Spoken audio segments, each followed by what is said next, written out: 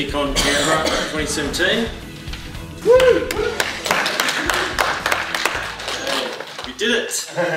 You did! Okay, my name's Justin Freeman. I'm one of the hosts today for CiviCon Canberra. There's two other people who will be hosts as well, Seamus Lee from New South Wales Greens and Peter Davis from Fusion. Before we get started, I'll just do welcome to country. So we wish to acknowledge the traditional custodians of the land we're meeting on, the Ngunnawal people. We wish to acknowledge and respect their continuing culture and contribution they make to the life of this city and this region. And we would also like to acknowledge and welcome other Aboriginal and Torres Strait Islander people who may be attending today's event.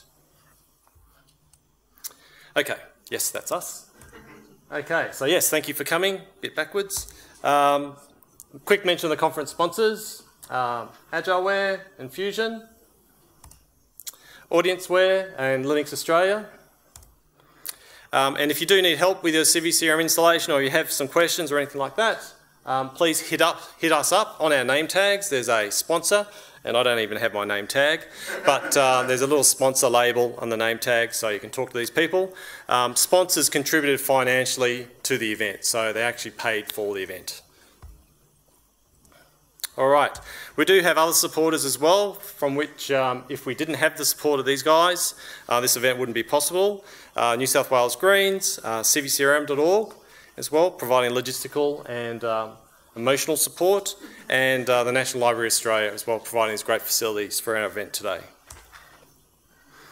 I thought before I kick off into the next session that we'll just give a quick overview of CiviCRM as it stands around the world.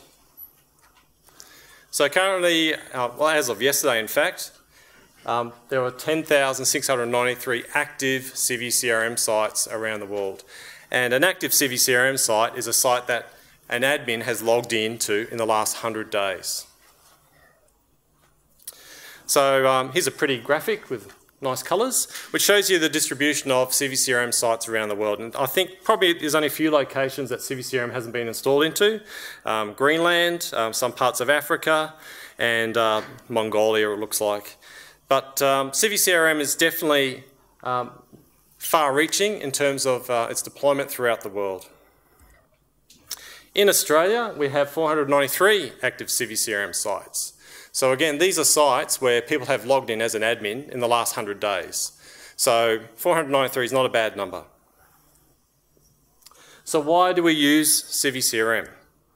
CiviCRM can't really be described as a single piece of software or a single solution. It includes a lot of different features.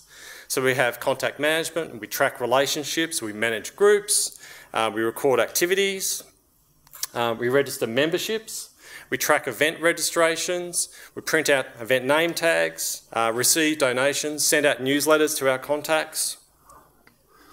It has built-in search and report facilities. Most importantly, it helps reduce our admin by doing automation, integrating with third-party systems and other systems you have at your disposal.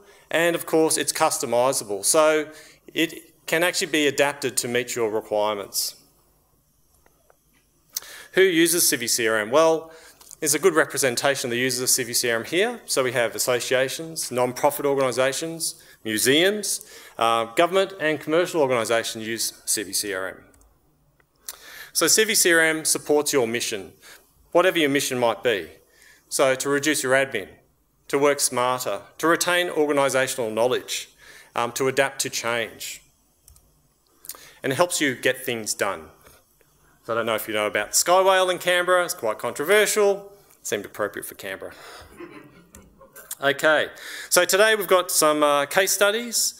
We have some demonstrations. There is time for questions and answers as well, and being a relatively small group, I do invite you to put up your hand or engage with the speaker after the session and ask questions. It's a good time to do that. Especially there might be other people in the audience as well who are thinking the same question but haven't asked it. And also, very importantly, it's a chance for you to meet other CiviCRM users in the community in Australia and ask them how they're going. How do they solve certain problems? How do they use CiviCRM? One of the things I constantly am surprised by is when I talk to our CiviCRM users is that they ask the same questions that other users have asked. And I always think if they could just get together and talk to each other in a social format, then they'll probably, be able to support each other in a much better way. All right, we're very lucky today to have a keynote